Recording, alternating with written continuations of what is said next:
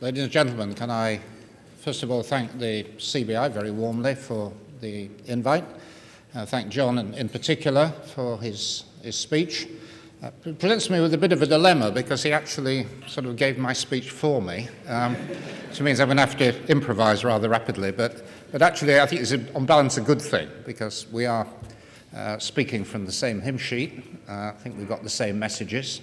And that's not a coincidence because we've actually worked together very well, and many of the ideas which we've developed have come from the CBI, and I hope we've fed something back in return. I'd also like to thank Tata very warmly for sponsoring this and supporting this event. One of the real privileges of my job actually has been getting to know the head of the Tata group, Ratan Tata, who was as those of you who know him, is an extraordinarily quiet, courteous man, but driven by a great passion for industry, for engineering, and actually for Britain. And I'm very grateful to him, I think we all should be, for the contribution that he and his group have made to manufacturing industry in this country. Let me turn to the subject matter. Last week, I set out in Parliament, then in a speech, what my colleagues in government mean by industrial strategy. I want to add a little bit of flesh to the bones. But I want to use my own language and put the arguments in my own way. And the way I would start is by saying that when we talk about business, we're actually talking about very large numbers of very different kinds of companies. And there's no one-size-fits-all. That's my starting point. We've got about 4 million plus companies, because many of them are sole traders, many of them are extremely small. Their attitude to a phrase like industrial strategy would probably be, what the hell has this got to do with me? You know, I just want to get on, run my business, government, please keep out of the way, as little as tax as possible, a little regulation as possible, banks, please be reasonable, otherwise we're not terribly interested. And that's fine. I mean, that's, for most of British business, that is a perfectly sensible and reasonable agenda.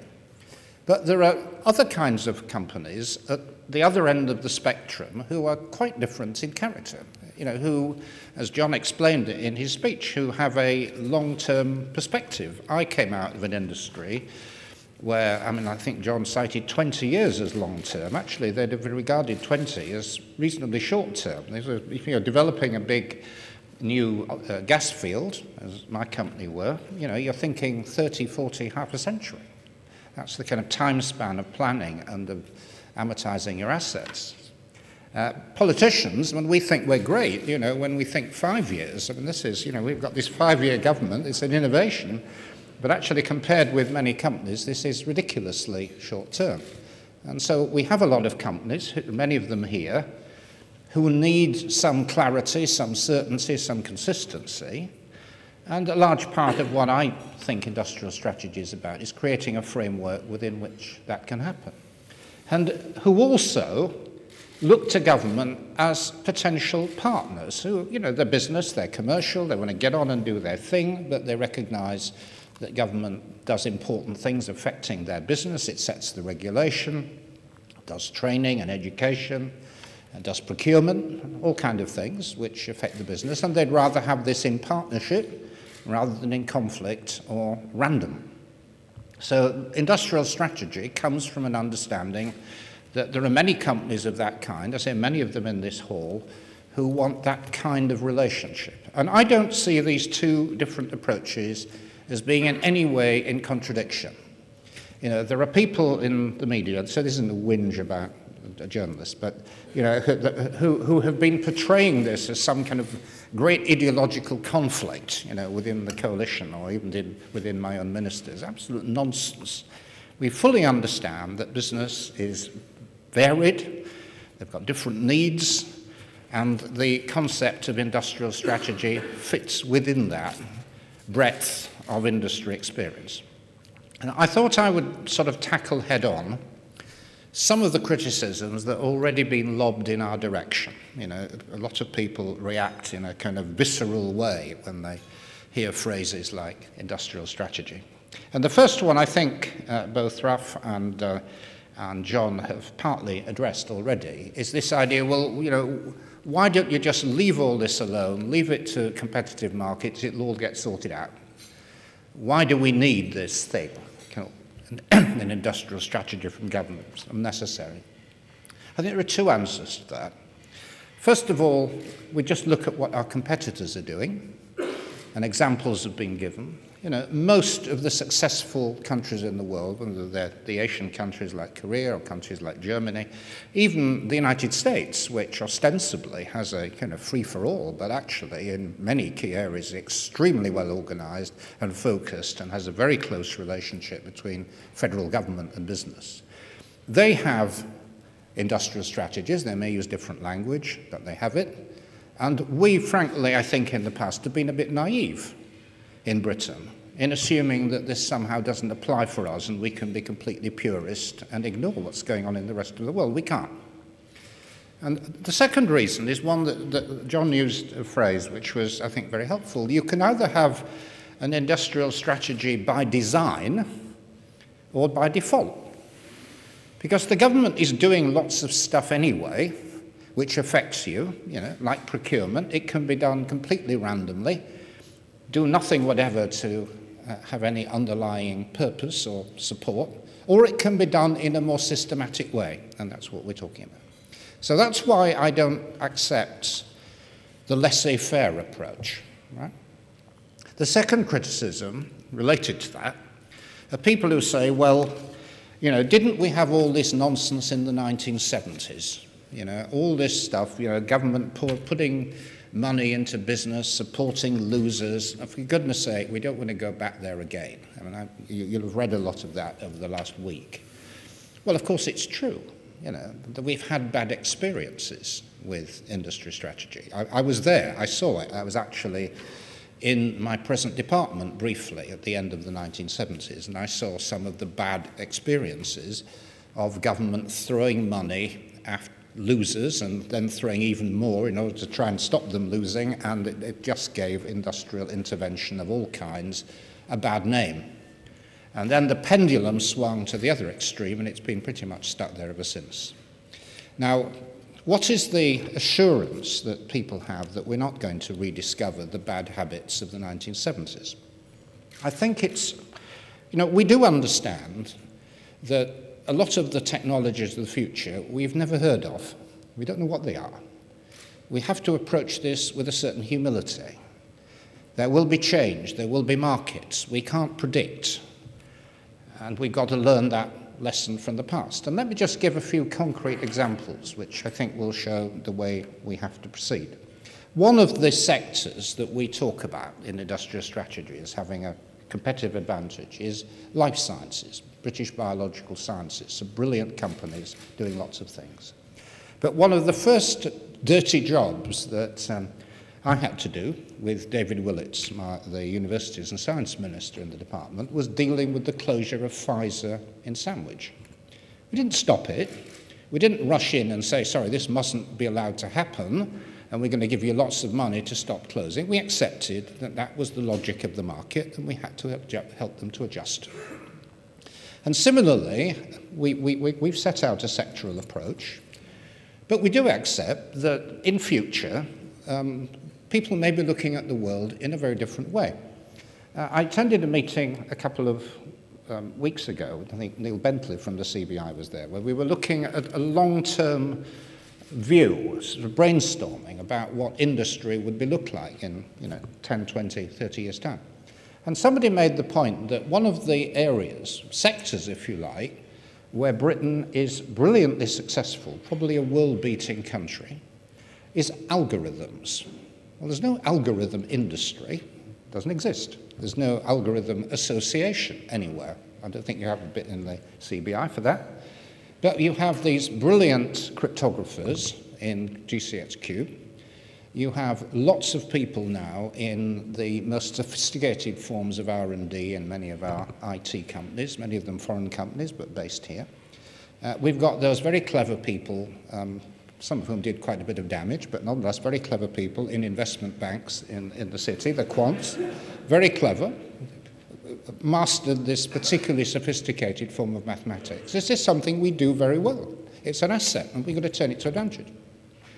And let me just give a final example of how we've got to think flexibly and openly, not in sort of narrow, prescribed ways. I attended a business dinner last week. A group of people who had some kind of background in the textile and garment industries, and retailers who bought from overseas. And they come up to what to my mind was a rather shocking proposition. They said, look, the British textile and clothing industry virtually disappeared. These days, only 5% of all garments in British shops are made in Britain. But we think, business people, we can reinvent this industry. As business people, we're not asking you, government, to come in and subsidise it or protect it. We think there is a business proposition.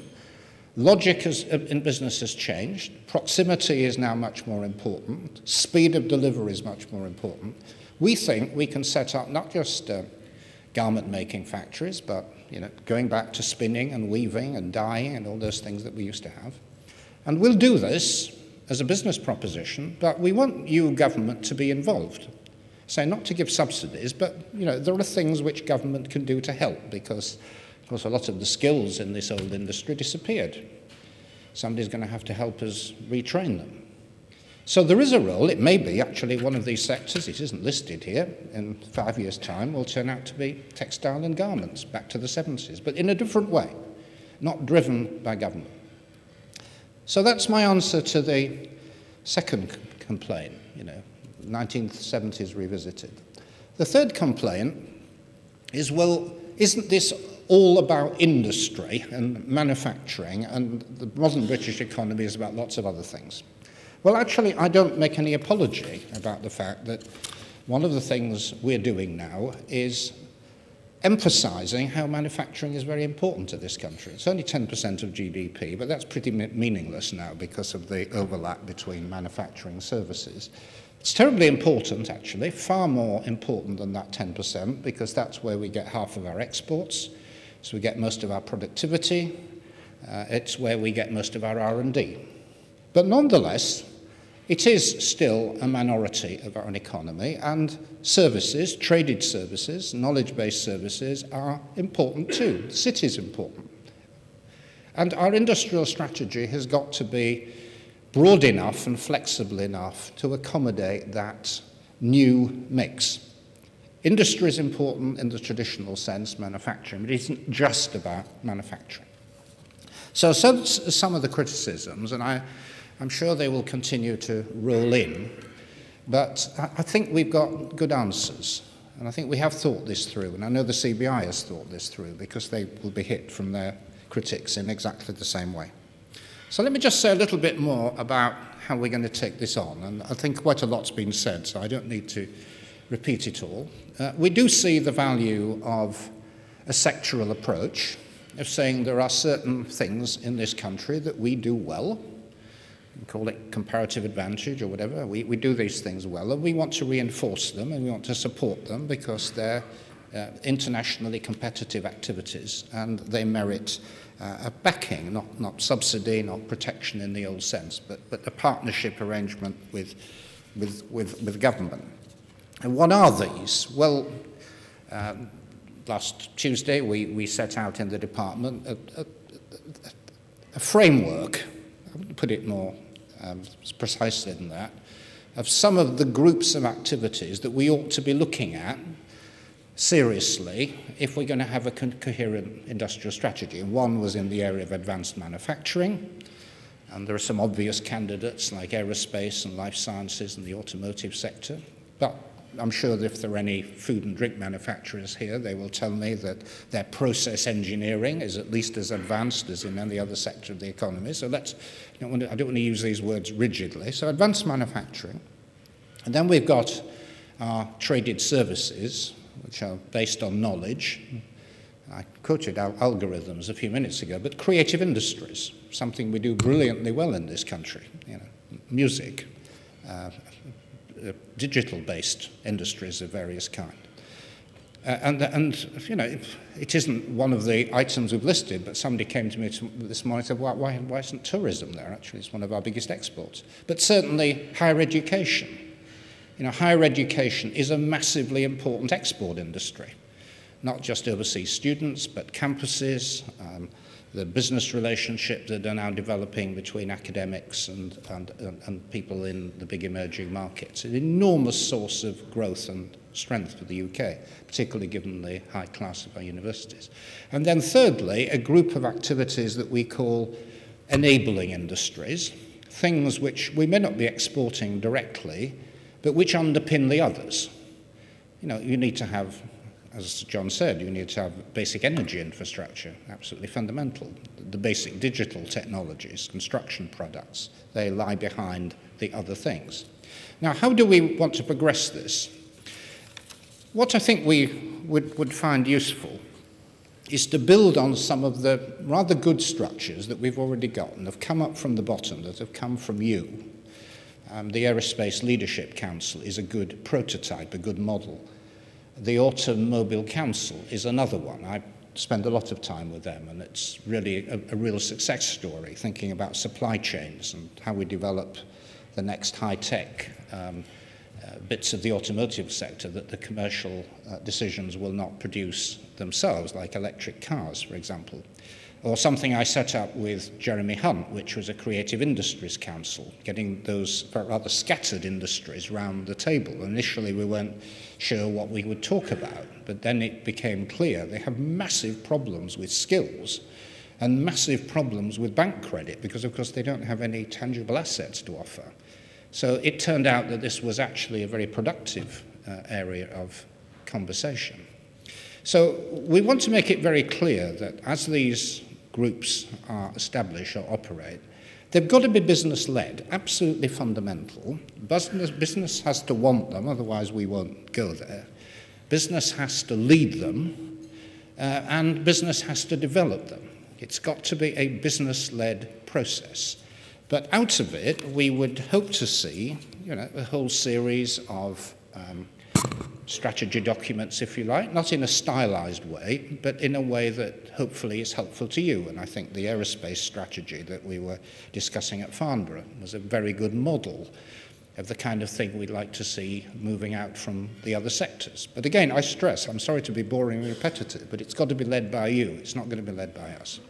Let me just say, finally, that the way I see this industrial strategy developing is doing a whole lot of things we already do better and more coherently. And I think John's been over this agenda, but let me just repeat it. First of all, in terms of technology, we have good institutions. The Technology Strategy Board, I think, is an excellent example. But we want to try to pursue it in a more systematic way.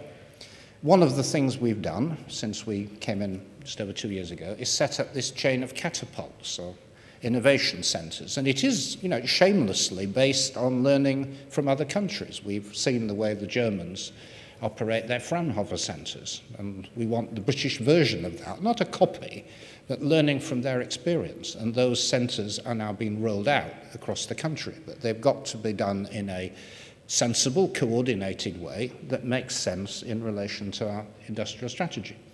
We have now, based on the analysis of the Foresight Group and others, putting a lot of money into synthetic biology and sophisticated computing, for example. But there is a strategy now behind it. There's a sense of priorities and how our money, our limited amount of money, can be sensibly allocated. The second area where we have to pursue things in a more systematic way is in relation to skills. And I hear what you say about the shortage of engineers. It is absolutely dire. It is a major disadvantage that we suffer from. But we can't turn this round overnight. As you know, you can't train an engineer in a year or 2 years. That's absurd. And it's working, amongst other things, with the next generation. One of the real bits of encouragement that I've derived from the last few months is to see the impact of our higher education financing changes, which have been very painful, very traumatic politically, on the next intake for the next academic year. And the subject area that has held up better than any other is engineering. teenagers have got it. You know, they do understand that actually there is an enormous future in engineering. And they are applying now. You know, the mentality is changing and in a positive way. And we will try to get behind that. That's why we've funded 500 masters in aeronautic engineering, for example. And we'll try to do more of that kind of thing. And one of the things, again, that I'm proud of having done since I came into this job, of having injected real energy into apprenticeships. And we've massively increased quantity, but of course you will say it's also about quality and business access, all those things are true. What we are doing, and I would keep a careful eye on it, is introducing pilot scheme for business-led apprenticeships. In other words, the money will not be given to the trainers and the colleges to produce what they want to produce, and you take it or leave it. The money is not being directly channeled to business to purchase the skills you want and need through the apprenticeship program. The emphasis is being shifted completely, and I think you'll find, once this pilot is built on, a much, much more business-friendly and targeted approach to apprenticeship training, much more appropriate. And then procurement. And, you know, we put our hands up in government. You know, it's been horribly unstrategic in the past. And that's partly for good reason. You know, government's trying to get value for money. We have all these European rules we have to follow. But, I mean, it hasn't been very helpful to British industry very often. Purchasing has gone off into the wrong place for the wrong reasons. We need to be more long-term. We need to be more strategic. I know, because I work with my colleagues on this, that gradually the culture in Whitehall is changing. There are areas now where some really interesting developments are taking place. Just take one example, tunnelling, as a consequence of all the big new investment that's going into railways. The biggest railway revolution for decades is taking place right now. There will be a big demand for people who understand tunnelling technology and all the skills around it. And we've now developed a pipeline working with the industry to help them ensure that there isn't a bottleneck when these tunnels are actually drilled. We're trying to do similar things with all the big infrastructure projects that are now, albeit slowly, grinding through the system. So I hope that's given you a flavour of how I see industrial strategy, and also for my passion for it. I really believe in this stuff. It isn't just, I'm not just trotting out, you know, cliches. I really believe that this is something that's been missing, and I think where we can make a really big difference. So thank you for your attention, and I look forward to working further with the CBI on all of this. Thank you.